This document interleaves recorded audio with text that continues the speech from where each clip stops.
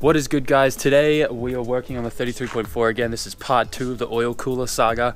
It kind of sucks that this is such a fiddly pain in the ass job that's dragged out over 2 days, but it is what it is, and we're going to do the best that we can with it. Now, a little bit of an update with the power steering system. I've decided to not even try to attempt to install that cooler that I have. And that's because those fittings were dash 10. Last night I jumped online, ordered a whole new cooler with the correct dash 8 fittings on the top, and a whole new line kit, because what I would rather do is, instead of trying to make the oil cooler for the power steering work on this side, is I'd rather put it on this side where the reservoir is, up and in here.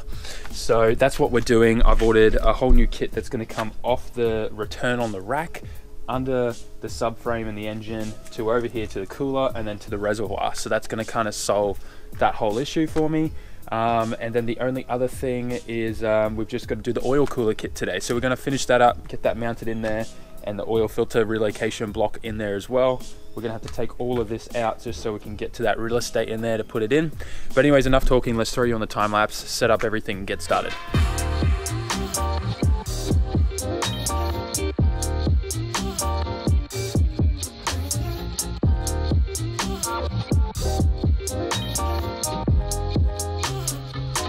Okay, so I've got everything kind of set up now for me to get the new oil cooler kit and everything all put in place. One thing I did want to say is I've got Twitch open right now.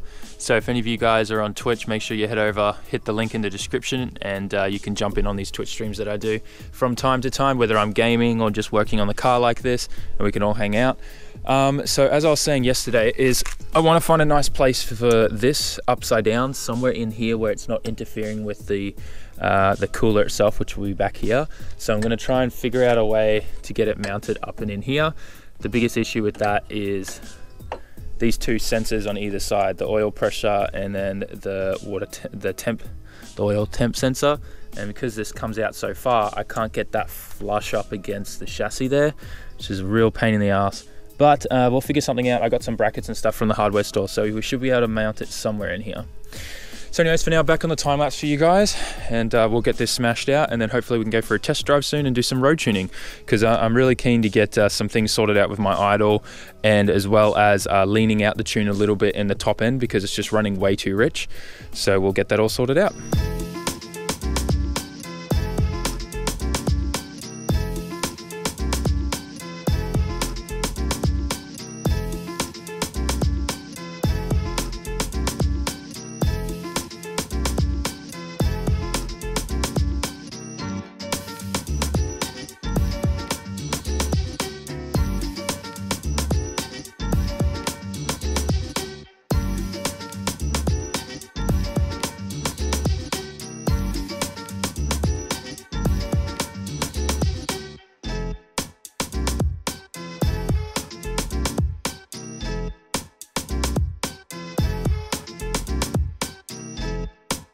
Okay, so time for a quick update. As you would have seen in the time lapse, we've pulled everything out of there, and I've now found a place for my oil cooler slash thermostat block. And this monstrosity with all these adapters, this is how it's going to look. So these two lines here need to go back to the cooler, which will be sitting here, and two short lines just go whoop straight into here, and the other one comes down into here, and the lines kind of run over the top under the filter there and into here, sorry, through behind that sensor there. And then these two lines come out and then go through the hole with the intercooler pipe to the engine. So this is pretty much the best location I could find. I still think that it's not ideal in the sense of crash zone area.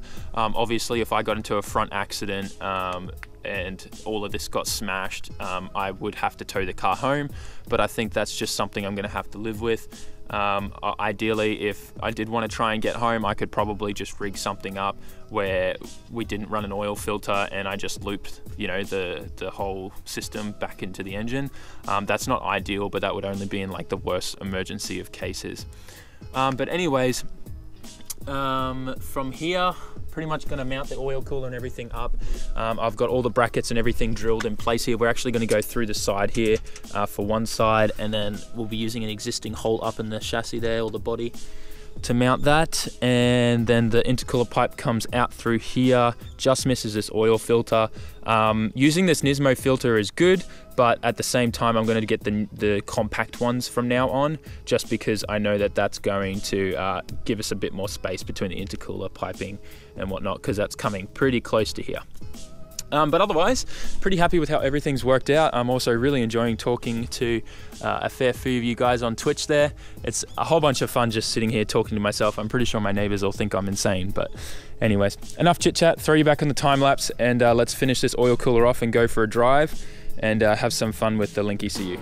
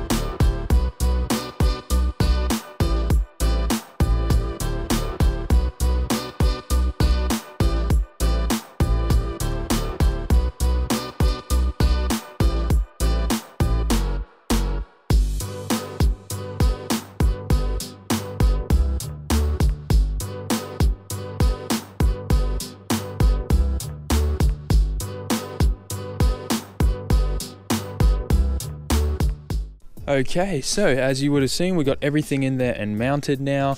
I got the front bar just on there, and it's starting to get dark. Hopefully the GoPro can pick that up pretty well. I'm at the stage now where all I need to do is try and pack up all my tools and stuff that are here, and then what I can then do is get the car off jack stands on the ground and take it for a test drive. But I'm really liking how everything went and kind of like fitted everything in here. It worked out so much better than what I was hoping, thought it was going to be. I thought it was just going to be a little bit messy and kind of gross. But if I grab my cell phone real quick, I can show you guys just how good it looks. So this is how everything looks up in here. I've got the filter bolted up there with all the lines running to it, nice and neat and trimmed perfectly. The only thing that was kind of difficult was tightening these 180 kind of bends. They're a little bit difficult if you don't have like a skinny spanner. The only job that I have left to do now to finish this is wire up the temp sensor and the oil pressure sensor that are here. But otherwise, everything worked out really nice. All the lines come in there. The only other thing that I need to do is just put the line protectant covers on them. So they're like these little sleeves that kind of like a C-shaped in the way that you just slip them over and then zip tie them on. And once we do that, we'll be finished.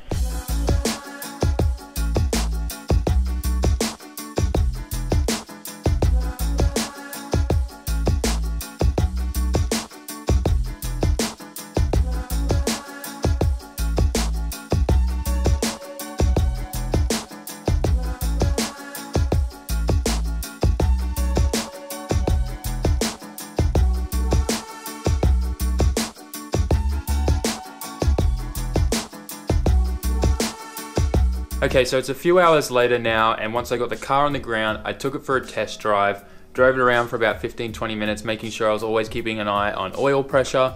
And when I came back, I checked for leaks, found nothing that was leaking, which is really good. It's always a sigh of relief whenever you're doing those AN lines and you take everything for a test drive and check for leaks and find no leaks, so that was really good. But otherwise, the power steering fittings and stuff that I needed to get, they should be here by the end of this week, which means we should be able to still get that done in time for the next event, which is kind of important. I'm not sure how my power steering would go with not even like the factory cooler being there. So hopefully that all arrives on time and we can do that, because I'm interested to see what difference it makes having a proper cooler, if my steering is going to feel any better or anything like that. But anyways, guys, I'm ready now actually to go and head to work. I've got a really crappy night shift tonight. I start at 11 p.m, work all the way through to 8 a.m. So I'm really looking forward to that. But anyways, you've been great. Thanks heaps for watching. Make sure you like, comment, share, and subscribe. And I will catch you on the next video. Join the Discord as well, link in the description. Love having you guys all there in the community talking. It's so good to see what you guys get up to. All right, guys, catch you in the next one. Ja mata ne.